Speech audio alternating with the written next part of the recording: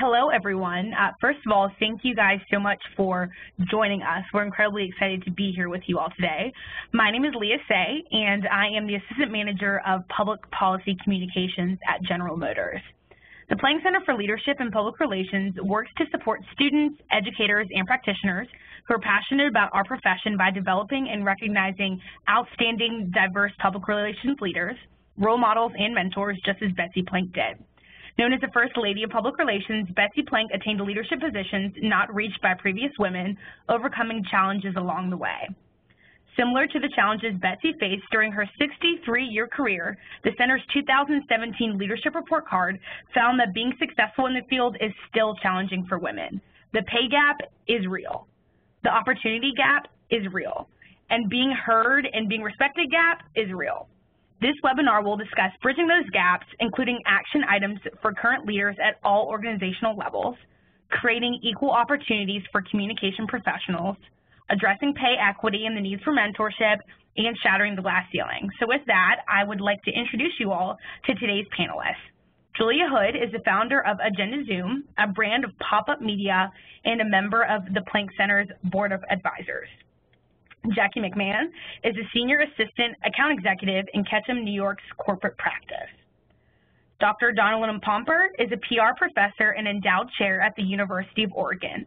Her research focuses on helping people maximize their potential at work.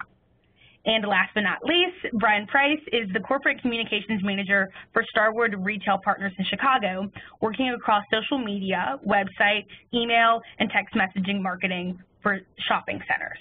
Now, as you all are listening, we encourage you to type your questions in the Q&A box that you guys can see at the bottom of your screens for our panelists, and we will answer as many questions that you have that we can get to at the end of the webinar. Also, for those of you who are on Twitter, we would love for you guys to tweet at us.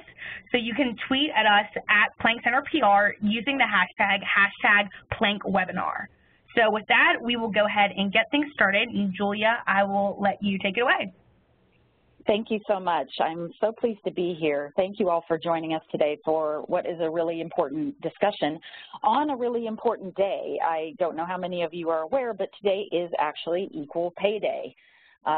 Tuesday, April 10th is Equal Pay Day. It was originated this day by the National Committee on Pay Equity in 1996 as a public awareness event to illustrate the gap between men's and women's wages.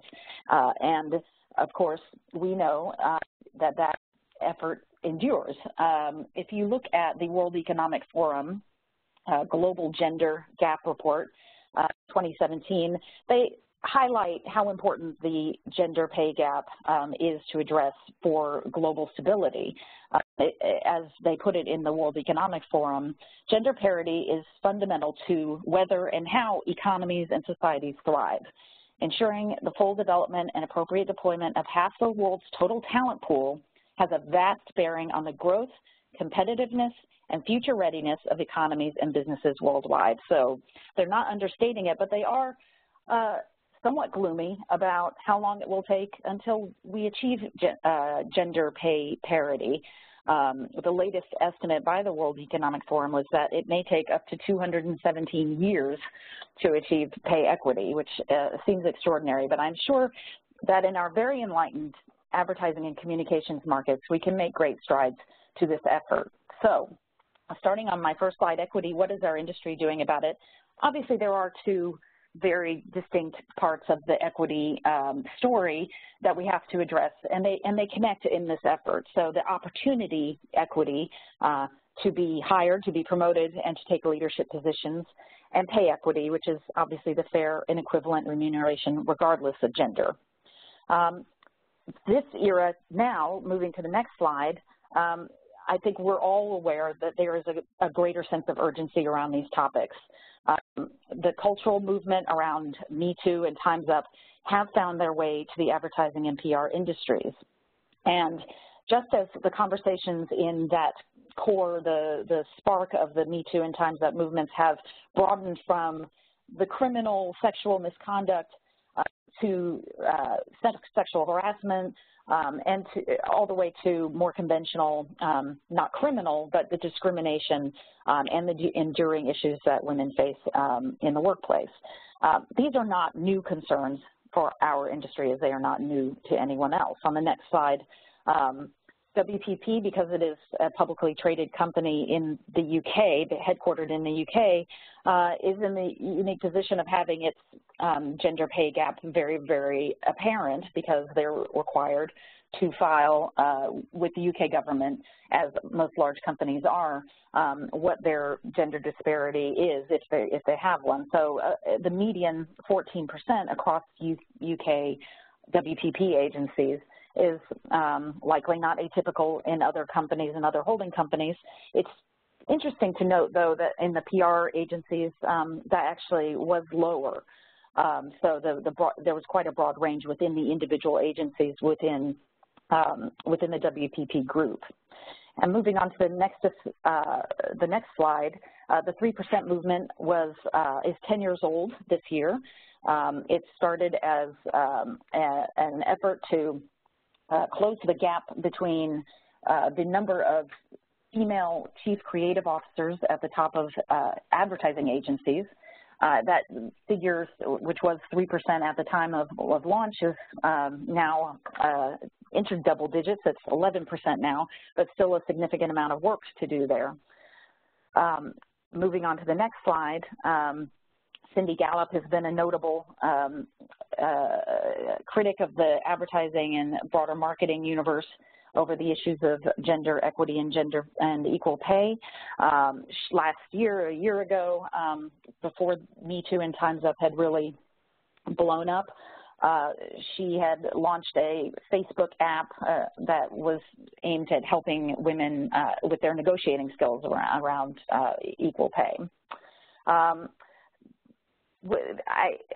point these out because they're very sort of structured and predictable ways that individuals have mobilized women around these topics and have brought women together to try and address these inequities in the market. But the way I have noticed the Me Too and Time's Up really playing out in a new way in this era is on social media. So Diet Madison Avenue is a mostly Instagram brand that is completely anonymous. It's a group of like-minded advocates for gender equality.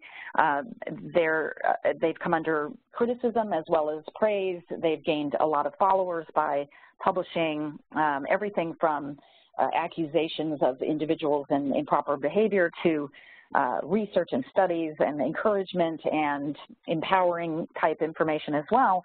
And it's gained a huge amount of popularity. And what's been very interesting is seeing how this very, very sort of underground, unnamed community has pushed the advertising and marketing industry that much further along. I should also point out, by the way, that the PR Council, She-Quality effort as well, community effort, also launched about a year ago now as well. And that's another one of those sort of institutional groups that was really tackling this issue. But now I think the difference that we're seeing now is this sort of grassroots frustration bubbling up to the surface and pushing individuals along and pushing organizations along. In perhaps response to that, the advertising and marketing industries, or certainly the agencies, have joined up with the Time's Up movement to launch Time's Up Advertising. It has numerous co-signers from across the industry to say that they support what Time's Up is doing, and it's time to bring this kind of scrutiny and this sort of expectation to the advertising industry and PR industry as well. And Gail Hyman from Weber Shandwick is one of the co-signatories here, so there is some PR participation in this as well. But again, although that mobilization and that sort of institutional convening and tackling of these issues has predated this, I think we are in a new era of frustration where the types of communication that we'll be hearing about this will be continuing to be quite aggressive and forceful, and that people will be looking for results. So moving on to what can you and your company do? I think we know that there is an expectation in the workforce that companies will address these issues. If they're not being addressed in your organization now, then almost certainly you will be challenged to address them at some point. So participating and encouraging your staff to participate in salary benchmarks like those done by the professional organizations, PR Week, which is my former employer, the Holmes Report, it's very important. We need data. We need to understand what is the landscape and where is the gender parity. So encourage your staff, and you yourselves should participate in those benchmarking studies. There are successful equity models in the industry where agencies and organizations have made very, very serious commitments to this. We've mentioned some of them: PR Council, She Quality, Plank. Obviously, this is a key leadership issue for us at Plank. But Interpublic as well has a women's leadership network. So there's a commercial response. They're very public about a lot of the information, a lot of the data that they bring to that effort. Reviewing state laws and all laws that apply to federal employees only as they evolve around this issue, and consider adopting those standards ahead of legal requirements. Some states require that employers or prospective employers do not ask salary history questions during interviews. This is a state-by-state requirement. It is not a federal requirement. But why wouldn't your company necessarily adopt that ahead of the legislation to show that you're not setting salary standards based on perhaps artificially lower standards by another employer? And there is a federal regulation that federal employees are not to be penalized or fired for sharing their salary information with each other. So there's no requirement for pay secrecy, and transparency is everything. Of course, this is one of those things people don't like to talk about: how much money do I make? But the more transparency we have on these topics, the more likelihood we'll have of addressing them more quickly. And then, of course, the professional associations, as I already mentioned. And I would also, just moving on to the next slide, is to express the ownership of this issue from the leadership level is really, really important. Salesforce very notably and very publicly grabbed hold of the gender pay equity issue directly from the top. Mark Benioff, the CEO, went through 2 very, very significant rounds, and it's ongoing, as much of their documentation would tell you, to analyze and to close the pay gap. And they've put their money where their mouth is. They've paid out, and it took two rounds of adjusting, salary adjusting to approach that pay equity. And they're not done. This is not a, as it says here, it is a moving target, especially for growing companies. It's a never-ending obligation to be monitored and discharged from year to year. Salesforce has lots of documentation online available about this, which is really, really interesting to look at. And again, it shows, and finally, that it is that ongoing process. Candor and transparency is the most important thing in establishing the trust. Without the trust that people are doing the right thing, it simply won't work. And get help. It takes a village on this. Industry partners, outside experts, and the executive team all can collaborate together. No one company is going to solve this by themselves. I look forward to hearing any questions as we move on. Thank you, Julia. This is Jacquie McMahon, and I'm thrilled to be able to participate in this discussion today. As Julia touched on a bit, I'll be talking even further about how we can each take action on an individual level by seeking out mentors, role models, and sponsors throughout our careers, which is a crucial step for women to achieve success, earn leadership roles, and continue pushing for equity. So an overview of women and mentorship with some surprising information. A 2013 study by Development Dimensions International, DDI, so not as recent as I had hoped, but had some really interesting findings from business women from 19 different countries, a number of different industries. They found that 67% of women rate mentorship as highly important in helping to advance and grow their careers. Nearly 80% of women in senior roles had served as formal mentors. However, the shocking gap is that an overwhelming 63% of the women surveyed reported that they had never had a formal mentor. This indicates a huge development gap that so many women have never had someone that they view as a mentor, and it's critical here for growth and achieving those leadership roles. So we need to think through this gap. According to the women who responded in this study, it isn't because they aren't willing to mentor, it's because they're not being asked. The majority of women, 54%, reported they've only been asked to be a mentor a few times in their career or less, while 20% additionally on top of that reported they had never been asked to be a mentor. This is problematic, especially if we look at how women are already lagging behind male counterparts in mentoring. According to other research, men typically tend to seek an offer to mentor much more readily, while women are typically a little bit more reticent. They have to be sought out and encouraged more to be mentors. So in summary of that previous slide, DDI's data shows that women are willing to be mentors, but potential mentors aren't always seeking them out. Moving on to what does mentorship look like? It has a couple of different forms it can take. It could be formal versus informal. A lot of companies have formalized mentorship programs. I'm very fortunate that Ketchum has a global mentorship program where I have a mentor, and also for the first time I'm now paired with a mentee.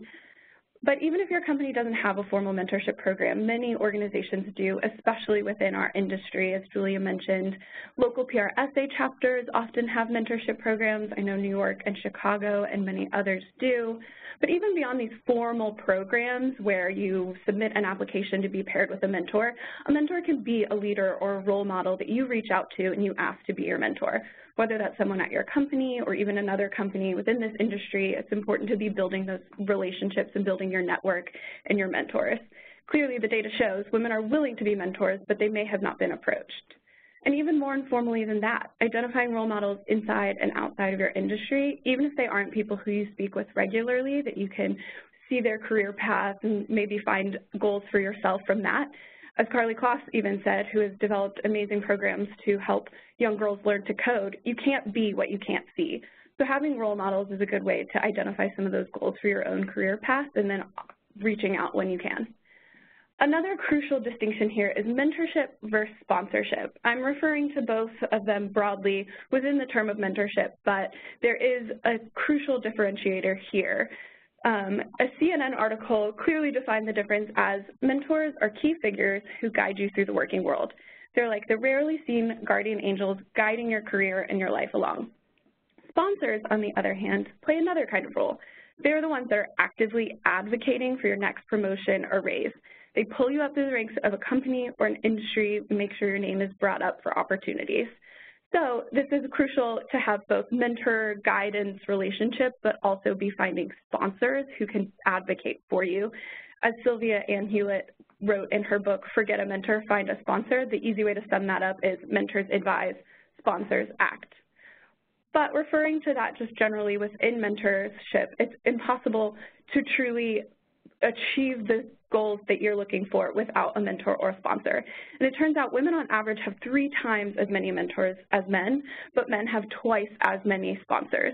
It seems like women are just not as intentional in their terms of in developing these relationships. So formal or informal, men or women, how do we seek out these mentoring relationships? The first step, which seems simple, is asking. As that study showed, people are willing to mentor but may have not been asked, may have not been approached.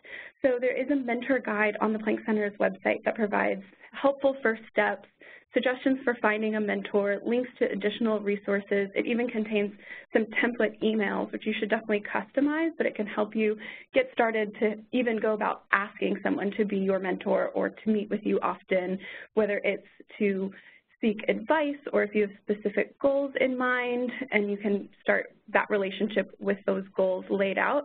And like we say in the mentorship guide, do not be discouraged if the first person you reach out to become your mentor is busy. That often happens, but just continue trying and seeking out these types of relationships. Barry Rafferty, the CEO of Ketchum, I reached out to her for a quote special for this webinar, and she said, her mentors have taught her to be a little bit tougher, to not let the everyday ups and downs get to her, but to persevere and be a stronger leader as a result. This is very empowering advice from someone who is the first female CEO of a top 5 global PR firm, and Barry has talked a lot about how mentorship has been critical to her achieving her own success. And in a recent employee meeting, she also suggested asking for this type of feedback and relationships with both men and women. Even as women, we might be prone to seeking out counsel from other women, but men also have really different perspectives and approaches to situations, so it's important to seek counsel from both of those groups. On the other side, why should we be mentors? As mentioned, many women are willing to be mentors, but some do have some hesitancy, and the overall impression seems to be that this is a result of time. We're all so busy, especially in this industry, it seems like it will take up a lot of time. However, the DDI study revealed that of the women who were mentors, only 9% that mentoring takes time away from making progress in their own work. So as it turns out, once women make the commitment to being mentors, they find that the time it takes is not a burden to their own work and is truly rewarding. Instead, a lot of studies showed that one of the main reasons that women may be hesitant to become mentors is feeling like they have a lack of expertise within this topic area, this number 2 statistic here of 54% of the women surveyed.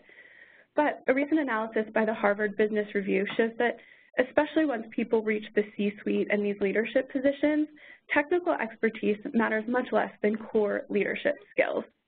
In most mentoring relationships, mentees are looking for help with leadership skills, help navigating the business world, especially here in this context of women finding ways to work through workplace issues and navigating some of the experiences we can face in the workplace, having those salary conversations and working through negotiations, as well as other interpersonal skills and leadership development. The guidance and sponsorship that can be available through mentoring is critical to help women overcome some of these obstacles, find the support they need, and continue advancing their careers. So, to sum it up, don't be afraid to ask, seek out mentors, don't be afraid to reach out to them, and mentors, don't be afraid to say yes. And now I'll turn it over to Donalyn. Thank you so much. One of the areas that's been important to me in my own research in an academic environment is looking at the glass ceiling phenomenon, which we've been actually studying since the 1980s. And lately, I and some other important researchers in the public relations academic arena have been looking at how the work-home life balance issue further exacerbates the glass ceiling issue. Part of this dynamic, we cannot overlook the power of the cult of domesticity. And what this means is that women are socialized, girls are socialized to fulfill a, quote, female gender role. And historically, women have deferred to their husbands' quote, superior intelligence and physical strength. And this has dictated women's dress code, the ways that they behave, the spaces that they think they can occupy. And it creates dissonance among a lot of women who want to break out of that cult of domesticity, to the degree that today women are told we can do it all. And I think that's true, but there are some barriers in our way. I want to also emphasize that while this conversation is really important, it's important to also recognize that often what we're talking about is primarily the experiences of Caucasian, middle-class, white women. And it's important to recognize that the experiences of women of color are unique. So that's something that we often overlook in our research. Women have been slow to ascend, unlike Barry that we just heard about. There are so few women in the uppermost positions in the public relations arena. And often women are told that there are all kinds of things wrong with them, which I'll get to in a quick second, but we know from our academic research that working the second shift, working at home in the non-paid environment is only one variable. Public relations is attractive to so many men and women because it's perceived as being a flexible, family-friendly field because you don't necessarily have to be glued to your desk 9 to 5. You can be away from your desk out in the field working on behalf of your organization and your client. And that means that sometimes you can navigate some barriers that other folks in other fields experience, and that's a good thing. There's also the lure of a feminized field. Our students who are with us as in the public relations programs across the U.S.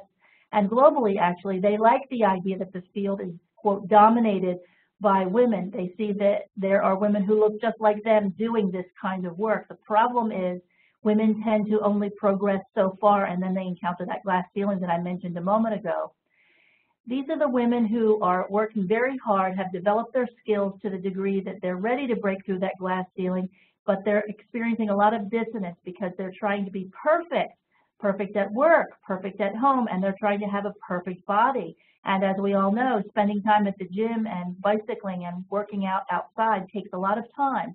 And that's time that when we're in a crunch position, we take away from ourselves and give to our workplace or our non-paid work-home environment.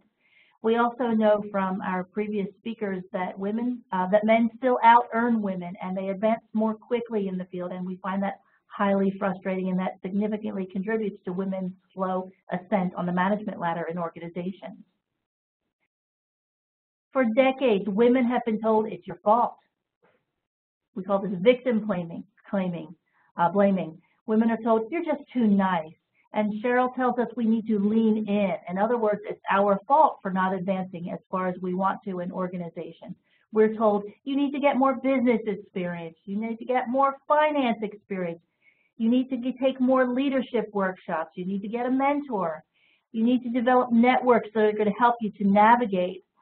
And often women, especially those with children and families at home, whether it's their own children or their extended family, their parents or their husband's parents, when they need to leave sometimes to take care of some of those issues, their commitment is questioned in organizations, and as we all know, that's quite unfair. Ironically, these issues are not new. Simone de Beauvoir in 1949 recognized this. She said, quote, one is not born, but rather becomes a woman. No biological, psychological, or economic fate determines the figure that the human female represents in society. It is a civilization as a whole that produces this creature.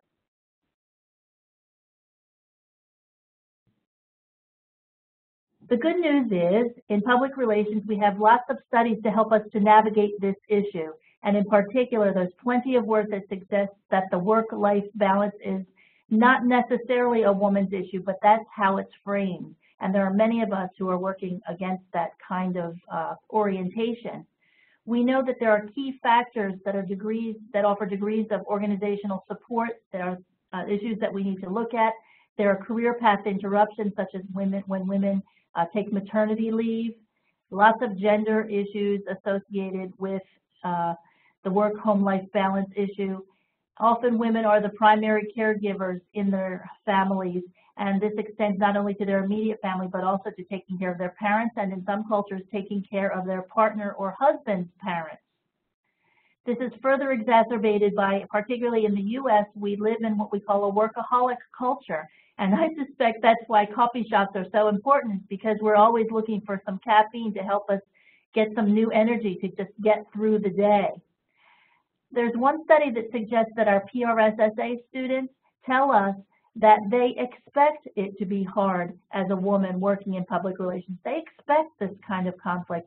And I find that very uneasy, that rests with me very uneasily. We also know from our research in public relations that a negative work environment increases conflict, whereas professional support decreases conflict. So hats off to the Planck Center, PRSA, and other organizations that are helping women and men to navigate these important challenges. In my own work, produced with Dr. Young in 2013, we conducted a survey among public relations, communication management, and other professionals in advertising and marketing. We discovered results to our first hypothesis. Communication career workers report dissatisfaction with their communication career home life balance. This hypothesis was partially supported, and in fact we found that about 81% of the respondents to our survey work in excess of 41 hours a week. So these are people who are in the trenches and can report honestly about their own experiences with career home life balance. 57% of them consider themselves to be the household breadwinner in their home, and nearly 43% of them are satisfied, and 36% of them are unsatisfied with the career home life balance. In fact, 40% have actually considered leaving the field because it's just too hard to balance their paid work outside the home with their non-paid work inside the home. Our second hypothesis was females who work in a communication career express higher degrees of dissatisfaction with communication career home life balance than their male counterparts. Interestingly, this was not supported. Even though women reported being more likely than men to consider leaving their communication career due to these challenges, the difference is not statistically significant. So what this means is it's not just a women's issue. The balance issue is an issue for everyone working in public relations. Our third hypothesis, communication career workers in a for-profit setting express higher degrees of dissatisfaction with communication career home life balance than their nonprofit counterparts. This was not supported. So we're sharing the wealth here. Everyone is experiencing challenges associated with home life balance. Our fourth hypothesis, communication career workers with families don't rely on their spouse or significant other to perform more domestic responsibilities. This was supported. And we suggest that the spouse or the significant other is just not helping out around the house, or conversely, our respondents for this particular survey collection, they think they can just do it all and they're not even asking for help, and that's problematic as well. Our fifth hypothesis, that communication career workers perceive that women with children tend to experience fewer career growth opportunities than their colleagues who don't have children. This was absolutely supported, and there was no gender difference. Everyone agrees that this is a problem. Our eighth hypothesis, and this had an opportunity for us to collect some qualitative feedback, communication career workers report a permeable border between work at the office and work at home. What we discovered is that while we love our technology, we love our handheld devices, our computers, our phones, our iPhones, etc., we love all of that, but what it does is it creates a permeable border rather than a solid line border between our work at home at the office. And we have discovered from the qualitative responses that our respondents said things like, yeah, I take work home and I do it at home. And then there's the numbers there of how often they do that. And then at home, they're talking about work. And then at work, they're talking about home in ways that probably we've never done before because of our technology and devices. So what does it all mean? What can we do? These are some action items to help maintain good communication, career, home life balance. Number one, collegiality. I'm very concerned about the experiences of women who tell me that those with children are perceived by colleagues that don't have children as being slackers, and their colleagues then feel that they have to pick up the slack. And the mommy wars, popular culture phenomenon a few years ago, told us all about this. And I think what we need to do is stress within the workplace how important it is to support one another. So that's very important to make everyone feel comfortable that there are differences among us in terms of work-home life balance. We also look forward to organizations being more flexible in terms of the actual boss and with the schedules that our public relations practitioners work. We also need to make sure our colleagues are able to work from home, but also have organizations that understand that sometimes it's just necessary to turn off the devices so that our public relations colleagues can enjoy their home life. That's very important to maintaining balance. So establishing those parameters is exceptionally important. I also think it's important that organizations really step it up in terms of creating on-site daycare at work. This is something that's been given a lot of lip service since the 1980s. And yes, some organizations are moving forward with this, but in my view, not enough. And then overall, we need a workplace culture that's very supportive of people who have families at home, whether it be children or parents or in-laws, because putting guilt on our colleagues is not the way to help one another to advance, and it's certainly not the way to help organizations to meet their goals.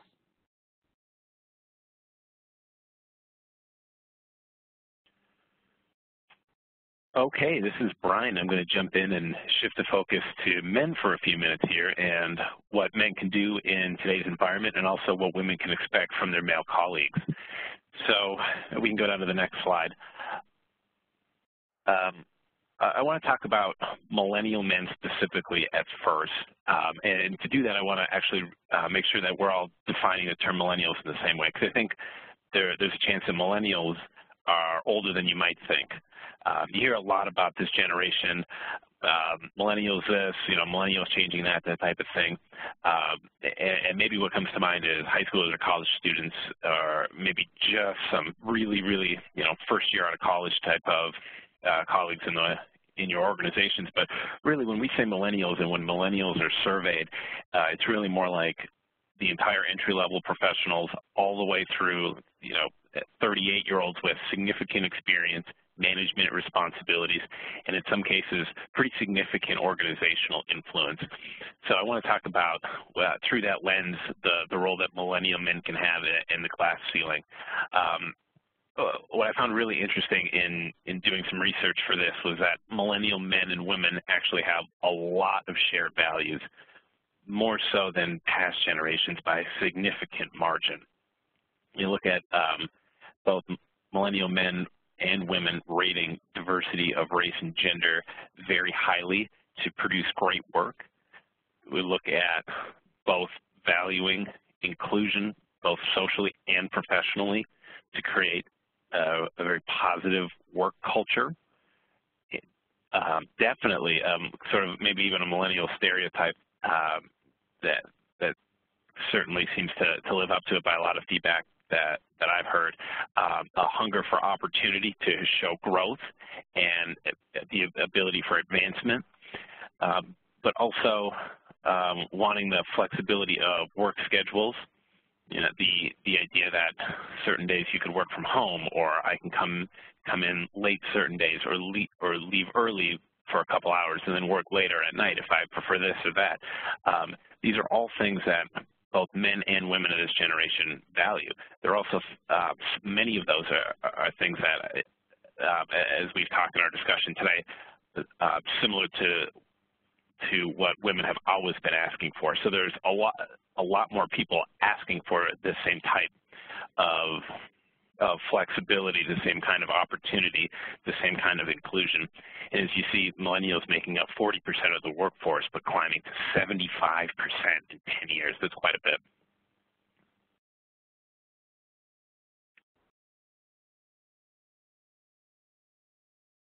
When we look at obstacles and challenges faced inside organizations, we also see a lot of overlap between millennial men and millennial women too.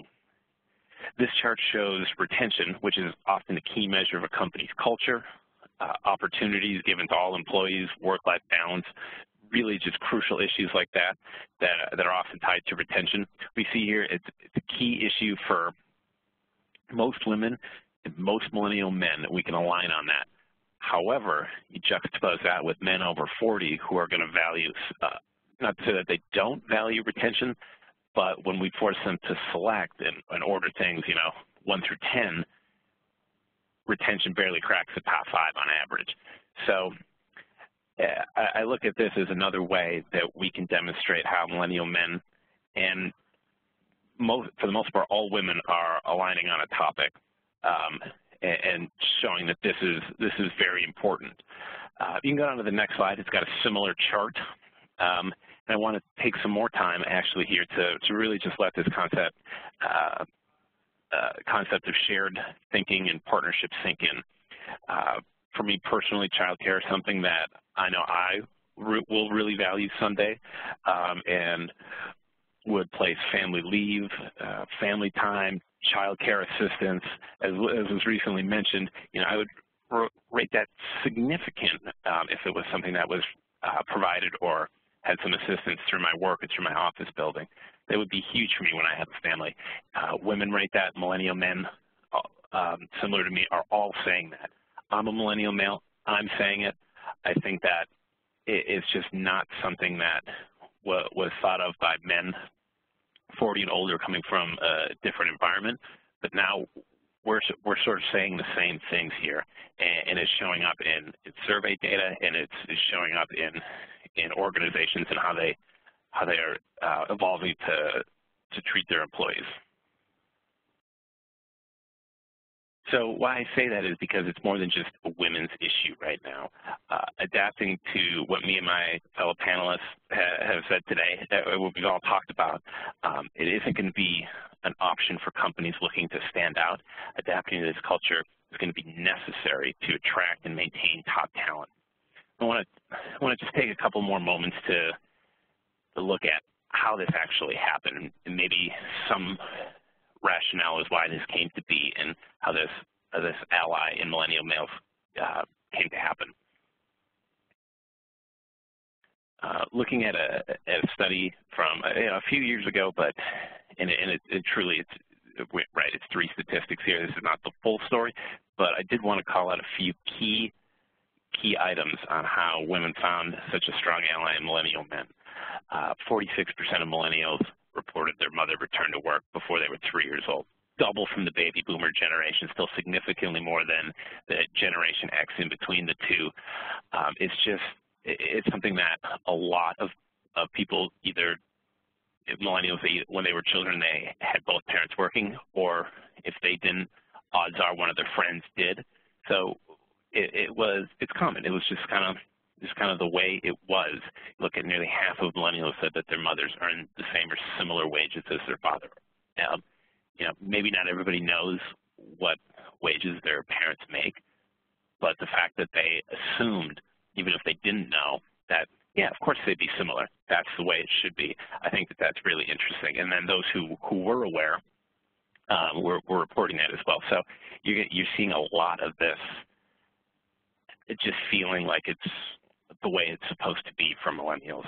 And then when it comes to diversity issues, I think we inherently understand the why, and why is this important? It is because that's the way it's supposed to be, and for the most part, you should see millennials being able to get that pretty easily, and gender equality being a crucial aspect in that campaign. So we can go down to my last slide. And stepping out of just millennial males specifically and going to all males, I think a huge takeaway for all men is similar to what Jackie talked about a lot earlier in the presentation on the importance of mentorship. Today's environment should be an invitation to engage. It should not be an excuse to look at Me Too, Time's Up movements and say this isn't for me. I'm going to retreat. I'm going to take this opportunity to say it's not natural, I'd rather not, or withdraw completely. That really would exacerbate a problem that exists. So now is a fantastic opportunity for men to help all colleagues, especially female colleagues, develop professionally.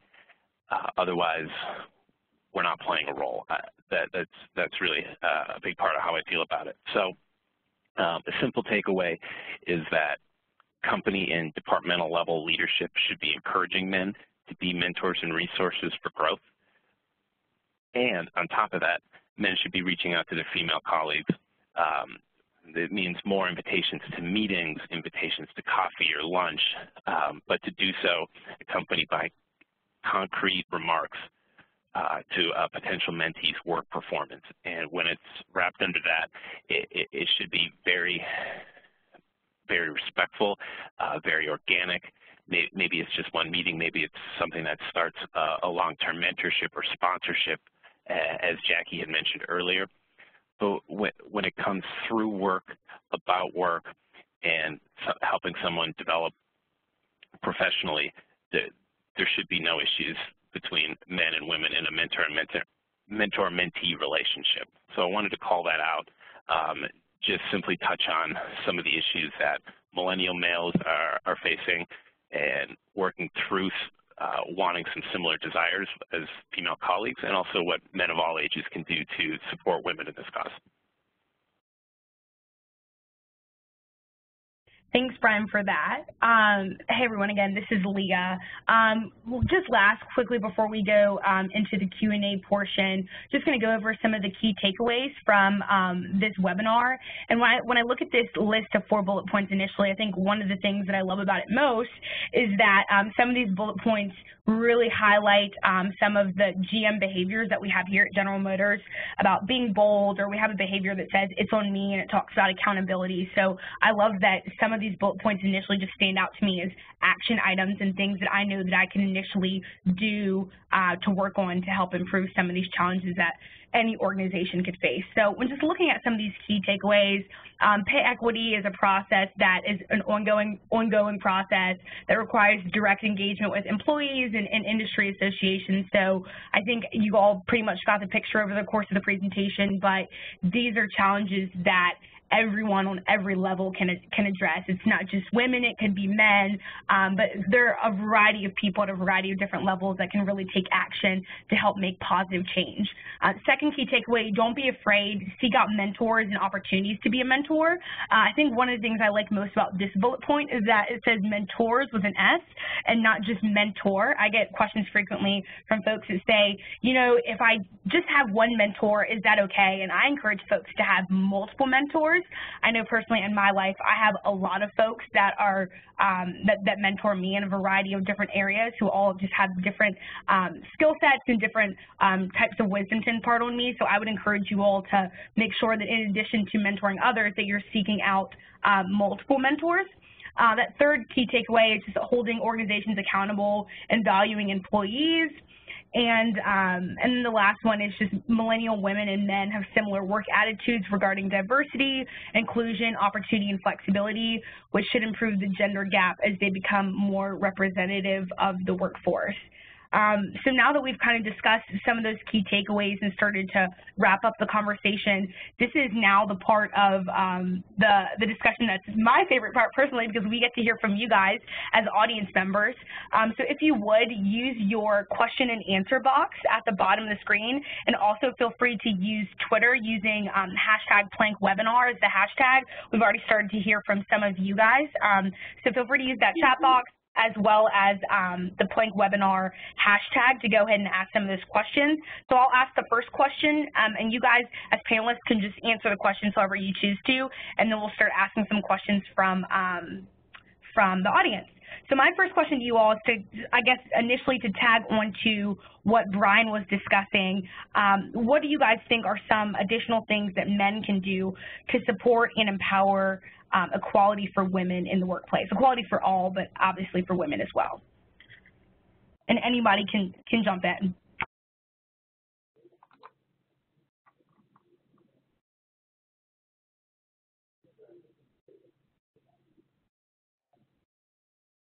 This is Julia. I can start. And I really appreciated the perspective about the millennial generation and moving into these leadership roles and how they'll foster a more openness and more like-minded goals. So I do think those points were extremely well made. And I think men need to continue to be very active in attribution and be very, very mindful in meetings about the things that send messages to people about their place in the conversation, their place in the discussion. Those are significant, and you know, when someone is interrupted, and sometimes it's a hierarchy thing too, but sometimes people are not mindful, and if somebody's interrupted, to redirect the question, you know, redirect the point back to the person who was interrupted. If someone's kind of advancing an idea, make sure that they're heard. Make sure, you know, be very, very attentive to those small points that happen in the day-to-day interactions that make people feel that they're not being well represented within the group. And I think it takes work to do that. So you have to be very, very mindful in the interactions in the office.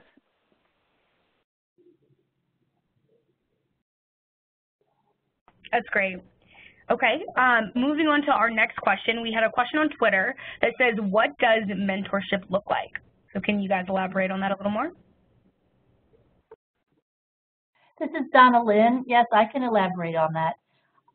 Mentorship has many looks, many faces, many forms. I have served as a mentor for a number of years, and I have been mentored for a number of years.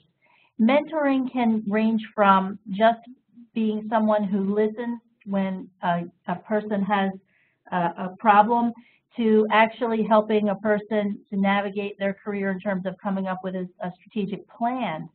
I have mentors who for many years have just reached out and said hello to those who have called me crying because they're having a terrible time at work and they're not sure how to navigate something. And I've probably been less amenable than some of my younger mentor colleagues that in asking for help myself. So I know that that can be very hard, and I heard that in our talk earlier today. And my advice to everyone is to just don't be afraid to ask for help, because chances are you're going to be helping the person who's helping you too. It will make them feel good, and they're glad to pass along any advice that they've, based on their experiences that they've had.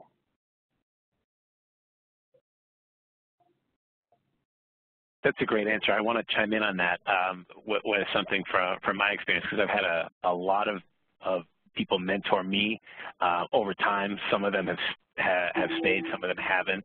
So a simple way that I like to look at, who is a mentor to me is if I don't feel like I'm comfortable calling or emailing them out of the blue and saying like, hey, it's me, it's Brian, I could use some help with this particular situation. If I don't feel comfortable doing that, then maybe they're not my mentor anymore. And that's okay that they were in 2013 and they're not now. But someone, as you have hopefully over time multiple mentors, you can just look at your situation and say, okay, I'm in this spot at work. I need help, and the best person to help me is someone who has corporate communication experience and has done a lot of media relations work. Okay, who do I know that could help me in this situation? And maybe it's not someone you said, hey, you're my mentor, or will you mentor me? But it's someone who has lent a hand or who has given you an offer, hey, I'm available anytime. Like, well, now's the time. I need someone with your unique experience to help. And if you're comfortable reaching out, then it's someone who could be a mentor to you, whether it's just this one situation or to start and develop a longer-term partnership.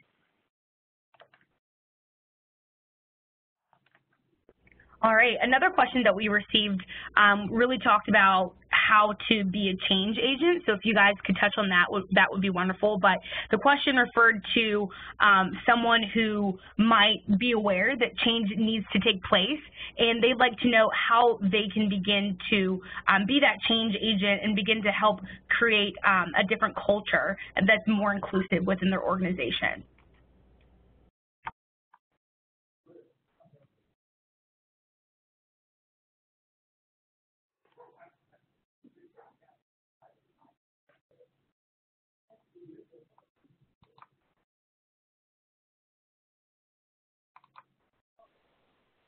This is Julia. I think, if you are thinking about change the organization, it's very important to start locally, meaning with your own team and your own interactions.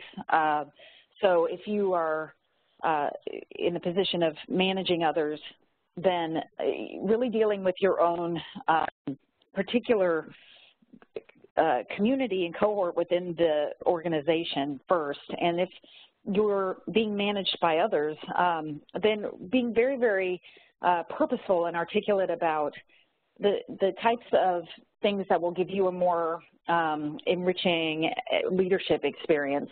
Because a lot of leaders want to do better, but they don't necessarily have the roadmap for every single individual, and individuals often need different things. So it's really a two-way street. So whether you're in the position of managing others or being managed by others, it's about sitting down and having a dialogue about what are the objectives for the group and how are we going to best meet them. And that works for either dynamic, but it really starts on that local level and then demonstrating success based on, the very achievable things within that group and the work that you're doing. So if you're looking to make change, look to make change, and it may be down to who can we get to lead a project? Are we using the same people? Are we bringing new thinking into our planning?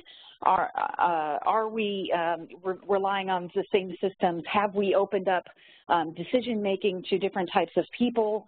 Or are we relying on kind of the same leadership decision-making structure? And that can be on very, very small tactical things that start to open up people thinking differently about the ways that they're conducting the objectives for the business, but also just the tasks of the department itself. So it's start local. It really is on a bigger scale. That's every CEO has to start with their own leadership team. No company can affect change all at once.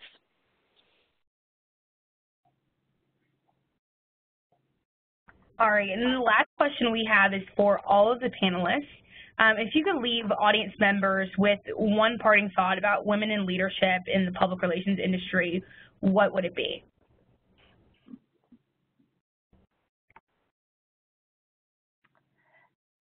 This is Donna Lynn. That's a really excellent question. Oh, sorry. Go ahead, Mike. I'll go first. Okay.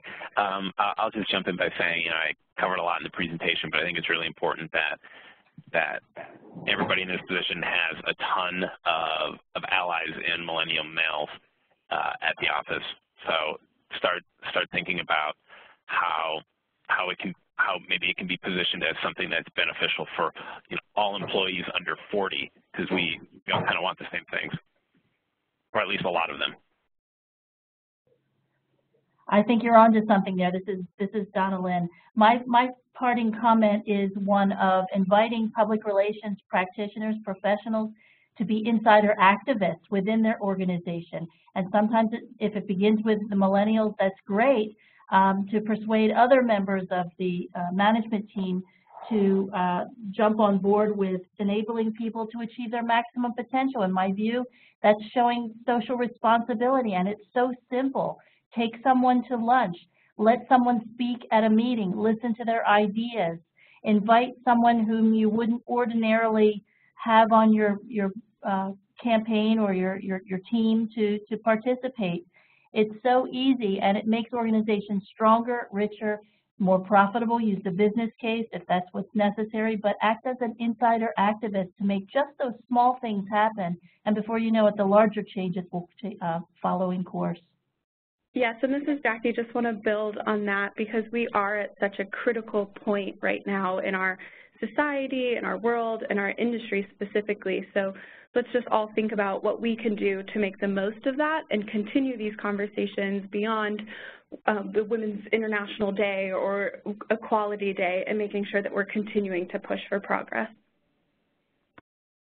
And this is Julia. I would echo that as well and take it as well as a bit of a rallying cry. We're at a really interesting inflection point culturally. This is a time to take advantage of the focus on these issues. I don't remember any time in my life, and I am a Gen Xer, when there has been such a convergence around these themes. So this is a time to get serious and take action. If there ever was in my lifetime, now is the time, and I hope we've inspired some people to try some new things. Wonderful. Well, everyone, thank you so much for choosing to spend your time with the Planck Center and asking much needed and important questions about women and leadership in public relations. And I'd also like to say a special thank you to our panelists who were incredible and added much needed insight to this conversation. And feel free to note, everyone, that this webinar is going to be archived, just as all webinars are, archived on the Planck Center's website. So feel free to go back to it at a later time and share it with your colleagues and friends. So thank you all so much again, and we hope you have a wonderful day.